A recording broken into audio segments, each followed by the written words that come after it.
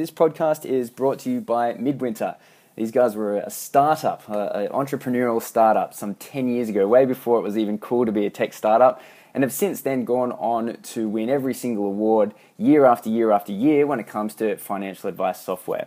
I use them. I know a lot of people that have, and if you haven't already jumped onto the new way of doing business, which is all cloud-based and API, so it all talks to each other, then go look at yourself in the mirror and sort yourself out and go get Midwinter. Guys, just before we get started, I mentioned it already before, but for anyone, in terms of the functionality for here, I'm in the top right-hand corner of the panel where the video is. There's a button that you can click and change between speaker view and gallery view.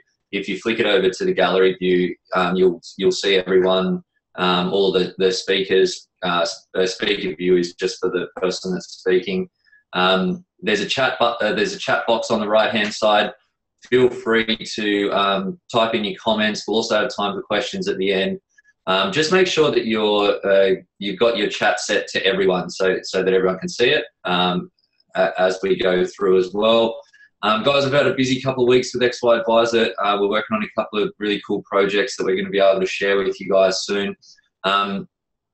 We've got, in a fortnight's time, we've also got Steve Salvia. We've got a couple of financial planning business coaches coming up, so you guys can get some cool tips. I mentioned it before as well, but if anyone's got people in their networks that they think would get something out of this session, feel free to pass this on to them. There's a link. Phil's posted the link in the chat box for the next session, so you can register and you can shoot that around if you want to share it as well. So, Kate, once again, thanks very much for joining us. Great to have you.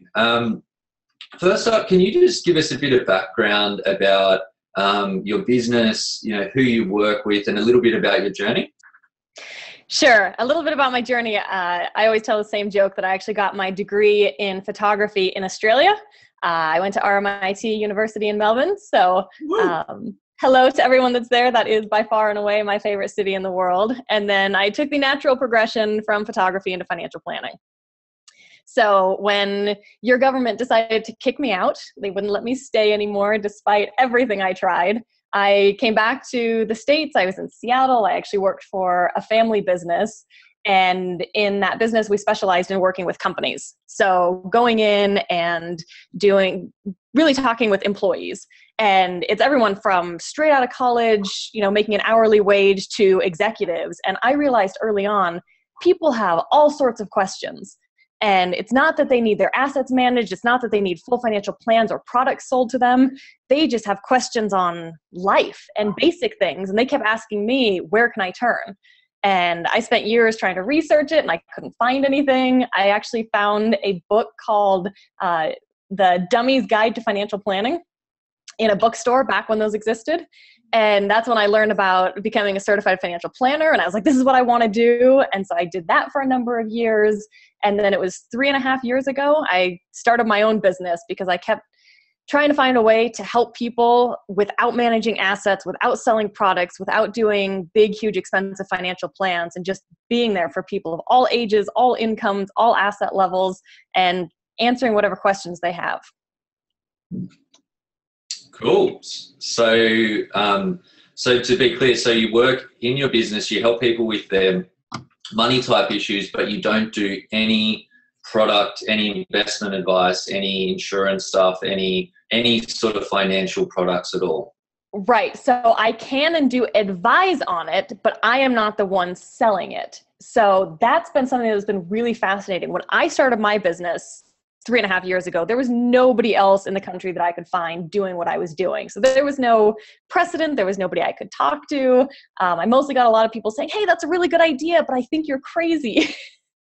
So that just kind of pushed me forward even more. And just in this really short time span, there are now, over 250 sort of financial planners with similar business models to mine. And it's actually forcing the product companies to change the way they operate, because they're starting to realize, and I'm even seeing this happen in South Africa. I know some of the regulations you guys have going on there, but product companies are going, hey, planners, advisors, and consumers are all catching on, and they're really wanting just straight advice.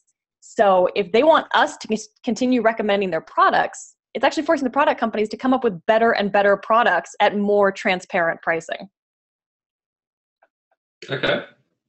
Awesome. So tell us a little bit about how you work with clients and, what the conversations are and how you help them.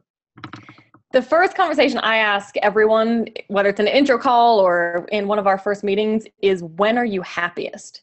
Because that's another thing I learned working in companies is you get to meet a lot of people that are maybe in their 60s and their 70s heading into retirement, and not to be negative, but a lot of them are kind of like, oh, I'm in this job. I just kind of did it and got married and had kids, and I'm not retiring to anything, but I'm retiring from something. And I don't think that's the best way to live life. So I really want to get to people as soon as possible, and that might be in their 50s, and say, what does make you happiest? What drives you? What are your best memories? And work towards figuring out what that is, and then coming up with a financial plan to go after it. So to me, it's the most important to get behind the why for everything with clients, because we can tell people, hey, you need to save X percent and you need to have life cover and you need disability. But if they're not working actively towards something, then they don't always act on that. So I work on that. And then once we realize, okay, what do you need? Then I'm with them through every step of the way. So if it is an insurance product, I'm on every email, I'm on the phone calls, I'm making sure that, they're getting the right type of advice. So it's not just, hey, go do it, and I'm throwing you to the wind. I'm still actively involved in all that. Okay. And so do you have like a network of people that you recommend to your clients, or do they choose their own people if they need product type help as well? I usually choose them. So that's what's been great is, there are some companies here that specialize in only working with fee-only financial planners. So that's been really great to have that. There are also more and more independent insurance salesmen and whatnot coming out that specialize in working with fee-only planners. So they know how important it is to us to have that transparency, to have those great client relationships, and someone that I can work with as a team. Because I don't ever want someone that's going to make me look bad if I provide that recommendation. So that's the other reason I want to be involved in those conversations and provide that great service. Yeah, okay. Awesome. And so how has your service sort of evolved over time? And I know we've chatted a little bit about this, but just for the people watching, where did you start? How has that changed? And, is it changing? Well, I know that it's changing, So I started it was really built out of those employee meetings. And I realized you can actually accomplish a lot in like a 30-minute meeting. So I used to do just, 30, 60, 90-minute coaching sessions. And it's kind of like Reddit does those ask me anythings. And so, sometimes people just want to know what's the difference between different types of retirement accounts, or how to choose a credit card, or how to choose, credit cards with airline miles, whatever it is. So I started out really in that coaching capacity, and I love it. And over time, I evolved more into a monthly retainer model. So totally flat fee, and it kind of works out, over the course of a year, we cover just one or two topics at a time. So rather than being an overwhelming financial plan with here are 75 things you have to go do, good luck, we just kind of take it piecemeal by what's most important. And now with everything I've got going on, I actually spend a lot of time coaching advisors on technology and different business models and speaking and whatnot. So that's been super rewarding to me. So in my private practice, I'm moving back to just that coaching aspect and being there to answer questions for clients without so much of the ongoing. Okay, cool. And so what does the sort of client journey look like if you say you start with the, where they're happy and why, what they want, then what's the approach? Do you have a structured approach that you go through, or how does that all work from the client side? Yeah, it has been. And everyone is a little bit different, but it really is, okay, figuring out when they're happy. And that creates a different starting point for everyone. But it might be, let's say they just had their first child, then obviously we're going to do the things like getting their estate planning in order, getting their life cover in order, making sure those important but not very sexy things are taken care of, and then kind of working down the list. So for me, it's always about what is the most important thing right now, and then some other things we can work on maybe in 3 or 6 months. But that also keeps the client really encouraged and really involved. And it creates an awesome ongoing relationship because they know you're there for everything. And I've really become friends with pretty much all of my clients, which is awesome. Yeah. Okay, cool. And can you give us a feel, because I know you do some pretty interesting stuff. You touched on a couple of things like, life insurance and estate planning and investments, but what are the other areas that you work through with clients typically? A lot on kind of life coaching stuff. So we'll, talk about, do they like their job? I think sometimes people tend to get a degree in something and then go to work somewhere. And then 10 years later, you're like, oh, why did you get this job? And they don't really know. So, figuring out, do they want that job? Is it time for a raise? I'll coach people through asking for a raise, asking for a promotion, what to look for if they go into interviews. Talk a lot about travel and different ways of travel hacking, and whatever their passion is, just finding a way to work that into everything so that it keeps them engaged and motivated. Yeah, okay. And so what about the other sort of peripheral areas of money? Because I know that we've chatted before around even things like choosing health plans and phone plans and all those sorts of things. You get involved in that. Is that right? Yeah, so that really comes into budgeting. So I would say that's another huge thing that I work on from the get-go with everyone. And this is not just clients that are young or that don't make much money. I would say more often than not, in US dollars, I have a lot of clients that make over $15,000 a month and they have negative cash flow.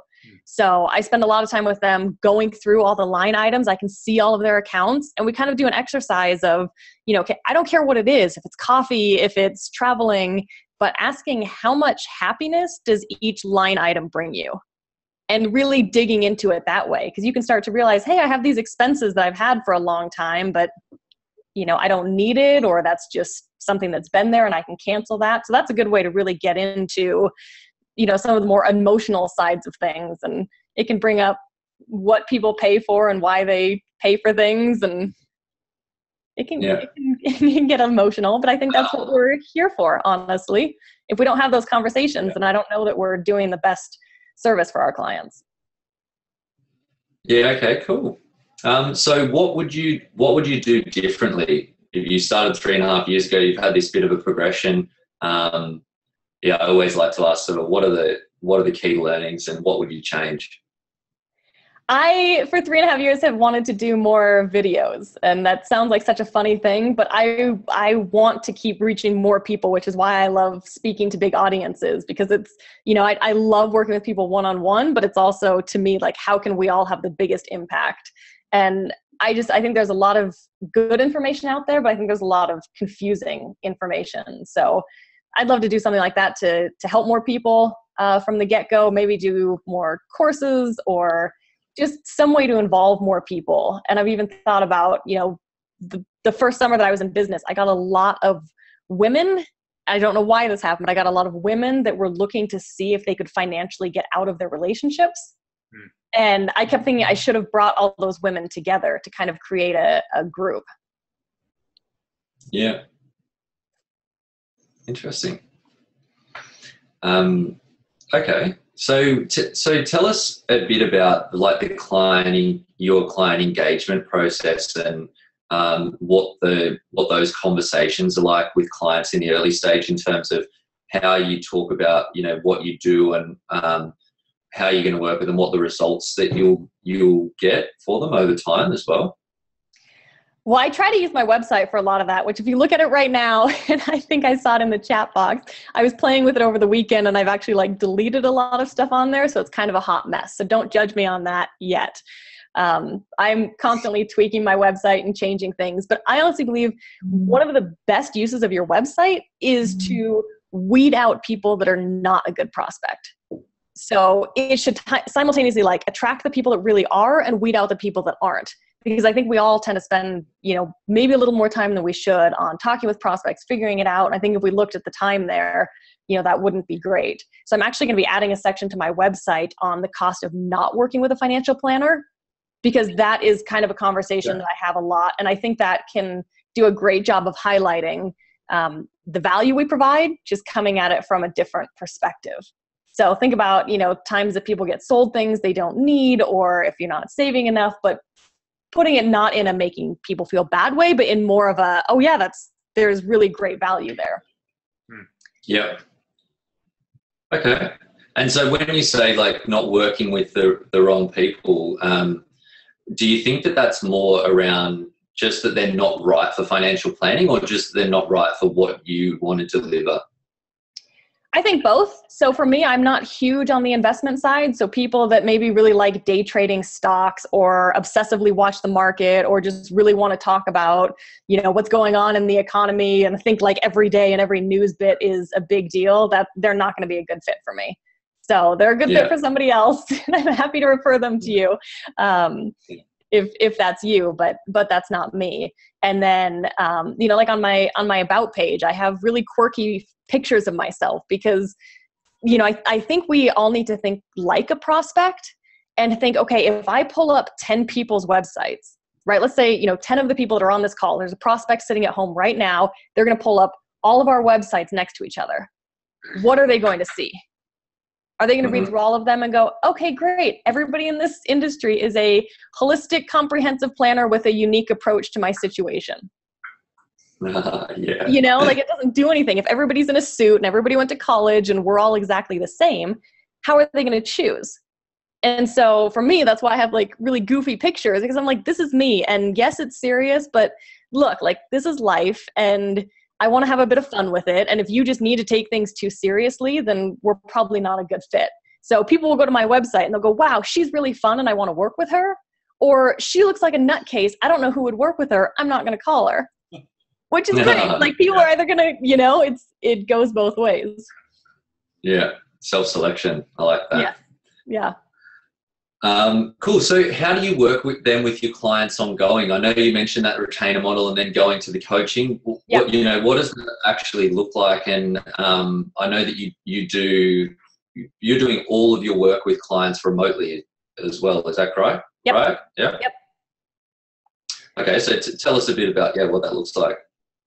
So with the ongoing model, I try to kind of create like a 12-month calendar, because that also keeps clients kind of on track. I definitely have some clients that actually I have quite a few clients. It's hilarious. They're like the opposite of their children. Like, give me homework. What's my next homework? What do I need to do next? And they get all excited, like to do all these things.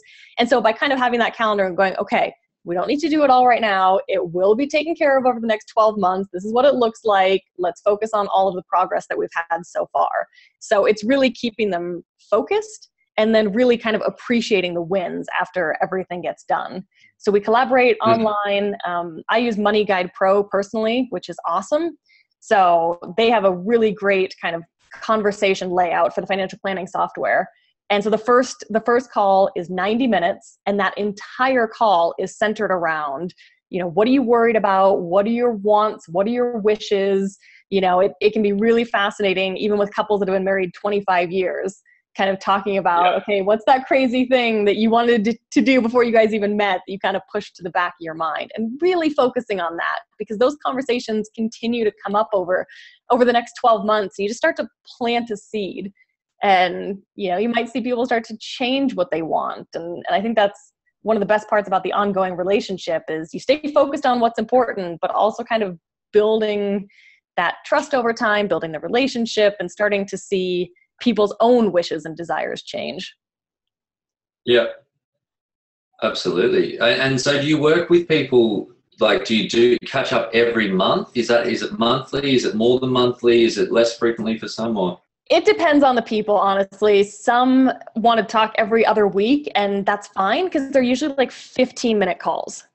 And so I think that's one of the best parts about meeting virtually is you didn't have to get in a car and drive and sit in traffic and get all dressed up. And then when people come in, I think we feel this need to have, like a 90-minute meeting versus if you're on the phone and be like, hey, did you get that life cover? Is everything going? What do we need to do next? And you can be on with your day.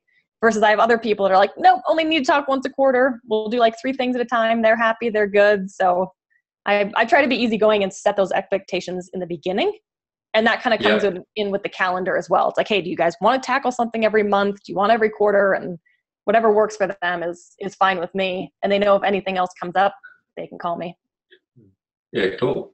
Yeah, I think it's important to, work with your clients on their sort of terms. I know, find the same thing in our business as well. Yeah. Okay, cool. So last question from me before we turn it over to Phil, who I know has got some questions as well. What are your top 3 tech tools? Ooh, I would say my online scheduler is probably one of the most valuable things. So I personally use Schedule Once. There's Calendly, Time Trade. I mean, there are a ton of them. I've just used Schedule Once for years. So that works great for me. And just as of last week, you can integrate paying with it. So I'm changing everything. So it's like you book, you pay, done, don't have to worry about it, good. So I look at everything in terms of how can I make things as easy as possible for me and for clients. So clients can go on, they can schedule meetings whenever they need, no big deal. I'd say that's number 1. Top 3, I guess QuickBooks, only because that's my accounting software and we need it. Yeah. And Squarespace. I mean, I do all my own website work. I'm changing my website constantly. I actually just launched another website yesterday, belmoregroup.com. So that's my advisor coaching and speaking and everything. And I sent it to my mom this morning and she's like, I was wondering when you would come up with a new website. It's been 3 weeks. So I think it's that photography degree I got. That's one of the ways I keep that artistic side of my brain going is futzing with websites and presentations and stuff. Awesome. Yeah. Is that cool? All right. Well, I think that's it. That's all of my questions. I'll turn it over to Phil now, and then after Phil, we're going to get to some questions from the people watching in. So if anyone's got any questions from Kate, just type them into the chat box, and we'll come to them very shortly. All right, Kate, I love your approach and how you're doing stuff. I've been frantically writing down notes myself, but I've also got some questions.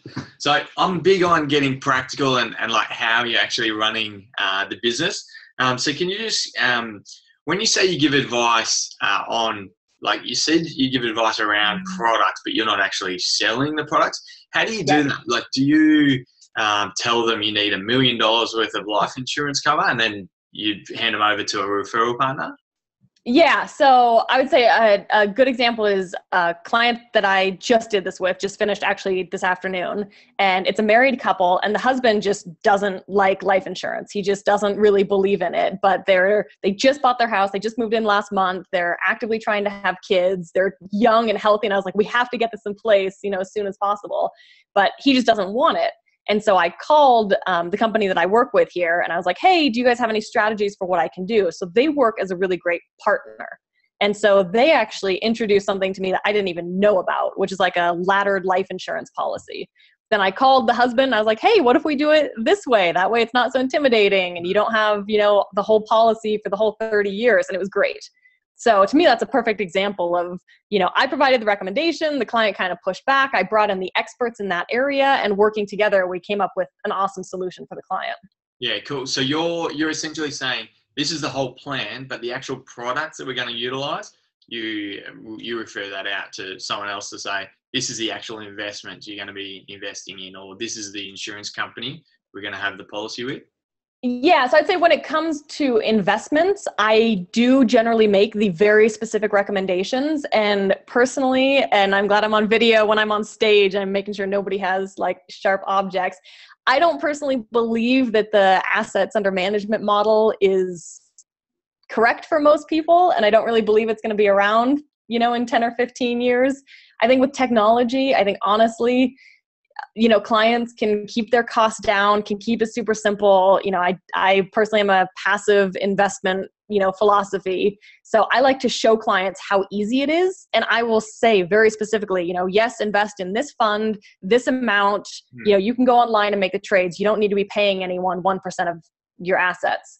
Yeah. So there I'll make very specific recommendations. Yeah. Okay. No, cool. And can you give us an idea around the fees? You can, as much as you're comfortable with, telling us about how you, as Shane also asked, how you, have your monthly retainer and how it all works.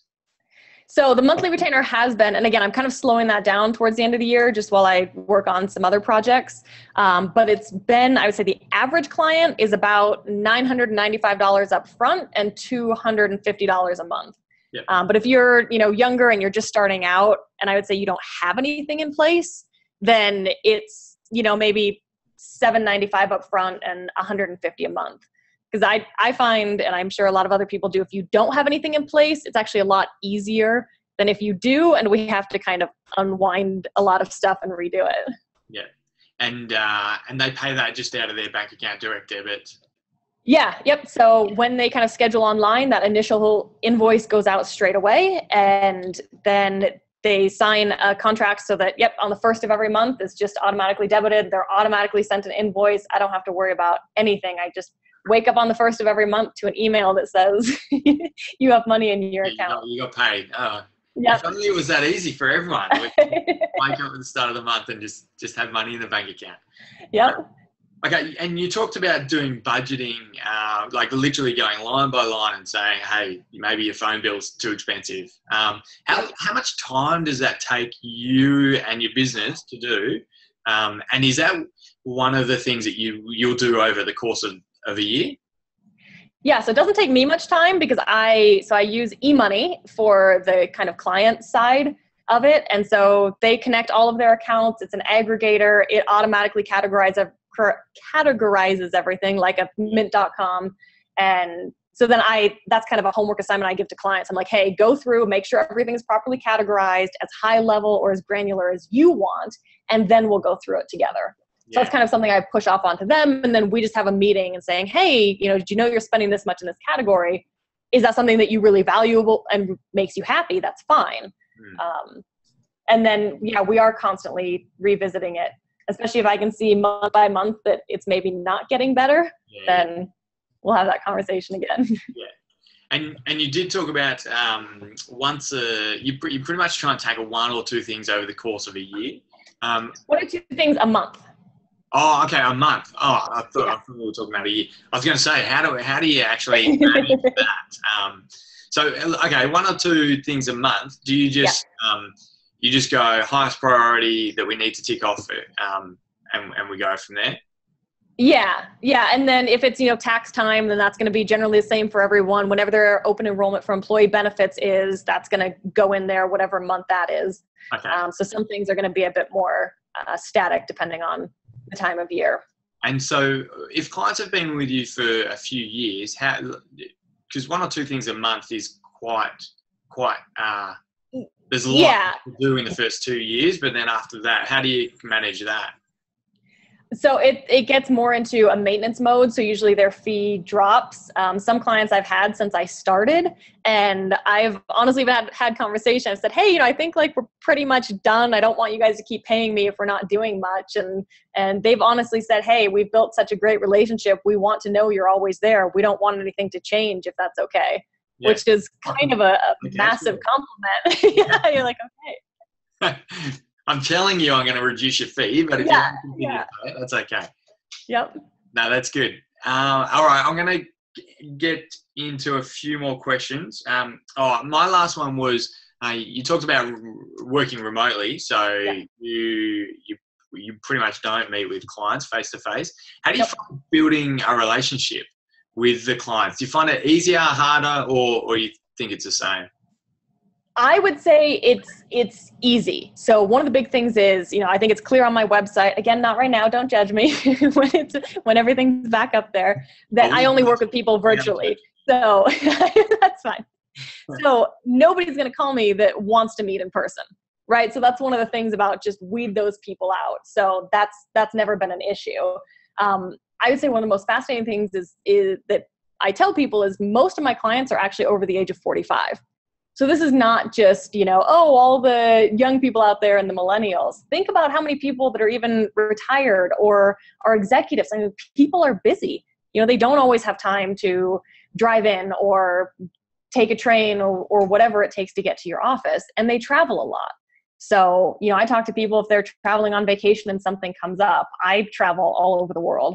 So it kind of keeps a very fluid relationship. And I mean, I have some clients that are like, hey, I want to meet at 7 a.m. on Thursdays. That's fine with me. Other clients want to meet at 6 p.m. on Mondays. That's fine with me. I don't really work any normal hours.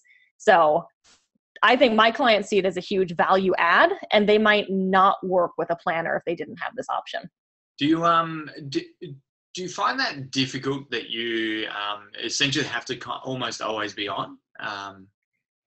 No, because I would say I'm definitely not. I get a lot of Facebook comments about people asking if I ever work, because I'll go for, a 3-hour bike ride on a Tuesday morning and then work Tuesday afternoon. So I would say it's more selfish. I tend to fit my work around my life rather than my life around my work. So it's not all driven by clients. Yeah, perfect. I love it. I'm all over that. I think that's the best way to do it. Good. Okay, so we've just got a few comments. Only a few. Shane says he loves your website, and I personally love the photo that you've got on. I think that's good it's always good to show personality in a website, because I mean mine is pretty dry, to be honest, and it's something I need to be working on, and I don't update it anywhere near as much as you. I last touched it 2 years ago, I think. So I think you're doing good stuff. So Mark's asked, do you also find your clients online or virtually, or do you find clients like in networking or conferences? They all find me. I mean, I've tracked where all of my prospects and everything have come from day one, and there is no consistency, which is actually, I would say, a good thing. So when I started my business, because nobody was doing what I was doing, it was really easy for people to provide referrals. And I get a lot of emails that say, hey, I didn't know a business like yours existed.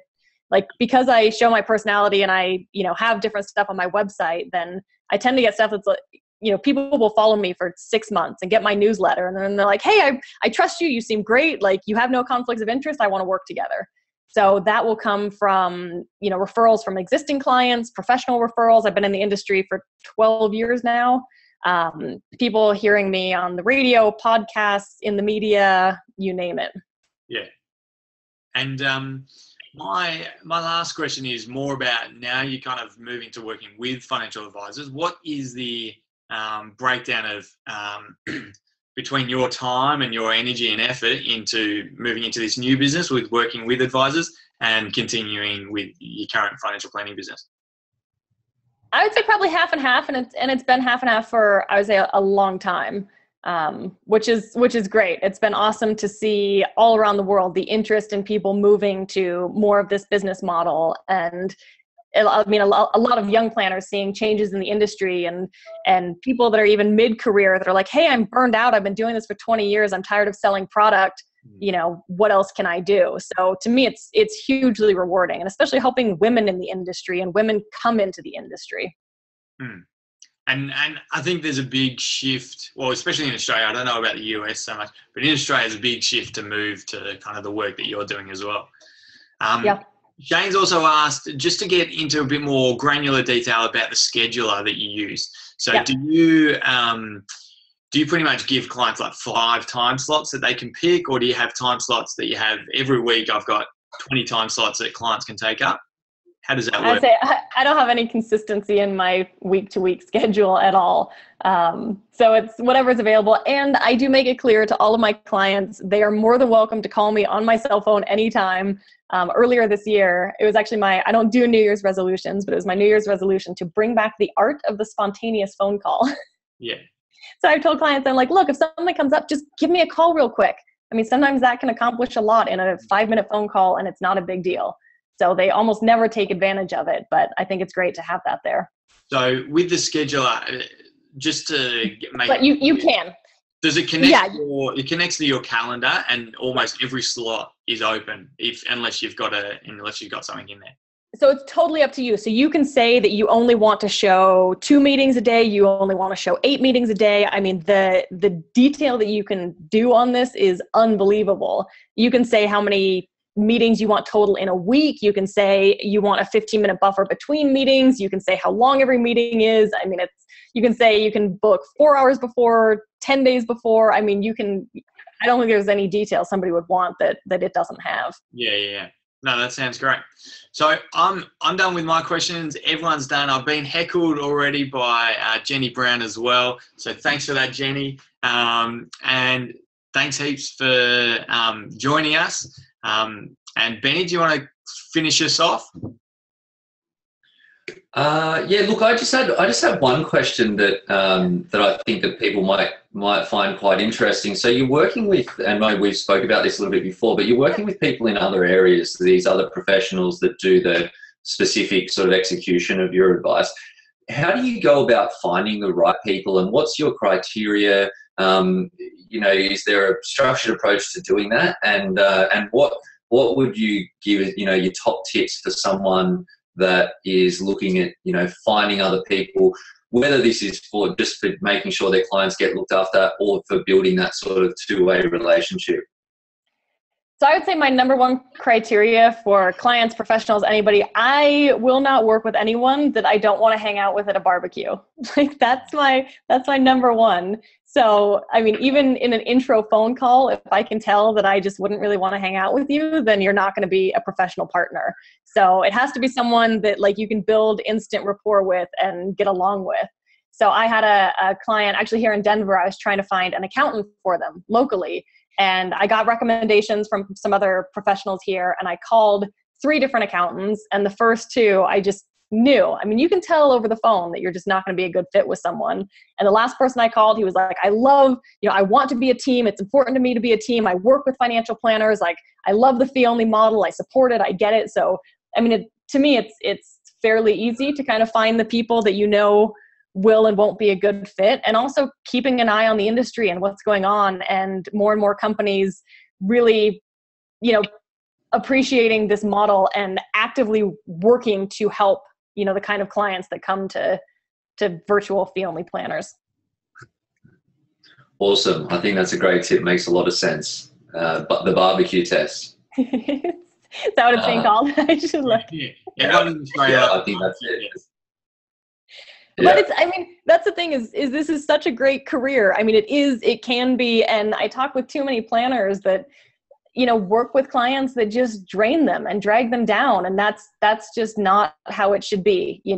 Just because somebody isn't a good fit for me doesn't mean they're not a good client. They're just not a good client for me. So yes. I think we should all be fine with recognizing who's not good and letting them go. Find a better fit for them. 100%. Awesome. I think that's a great way to wrap things up as well. Kate, thank you so much for joining us. It's been great. I love your approach. We're getting heaps of comments in support. You're probably going to be bombarded on your website, so you better get tweaking on there. Great to have you guys. Thanks to everyone for watching in. Stay tuned, and next fortnight we have Steve Salvia, who coaches financial planners. We're going to steal some of his top tips on what you can do to improve your approach with clients, and he does some really cool stuff around client psychology. As I mentioned before, Phil's put the link to register in the chat box there, so you can click through there. Also share it if you've got people in your networks that you think would enjoy the sessions. Shoot it across to them as well. Guys, thanks very much for joining us. Thanks again, Kate. Thank you. Awesome session. Thank you. You guys are awesome.